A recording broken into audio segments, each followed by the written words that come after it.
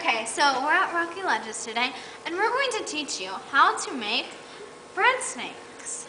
All you need is 3 basic things. You need a stick that's at least your thumb width, if not larger. You need a breadstick, the dough, and you need a lovely fire. So to start this, you take your stick and you place the dough at the top, and then you start wrapping it around like so in a spiral motion.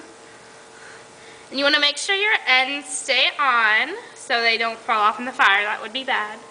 And then, like these 2 lovely ladies are doing, you just sit and wait with your bread snake until a while.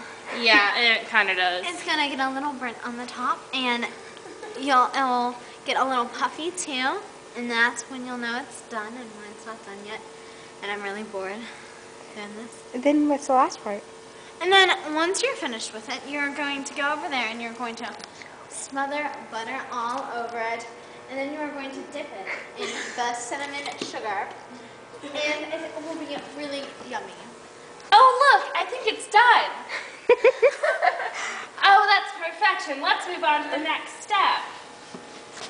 Oh jeez. You're going to take your stick of butter and just, put it on here real good. And the heat of the bread snake will melt the butter as you're putting it on. And if you have some black spots, it's okay. It's just like makeup.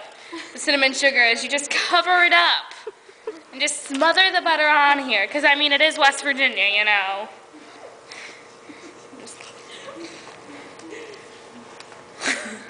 And then you take it and you take your plate of cinnamon sugar and you're just going to roll it somehow. And just kind of get it all over there, like this, because this is working perfectly. And you just want to, oh geez. If you spill some, it's okay. That's what a broom is for. And if it falls off, you know what? Even better to eat. Fall off the stick good. No, with the camera. Like this. I think it's ready to eat.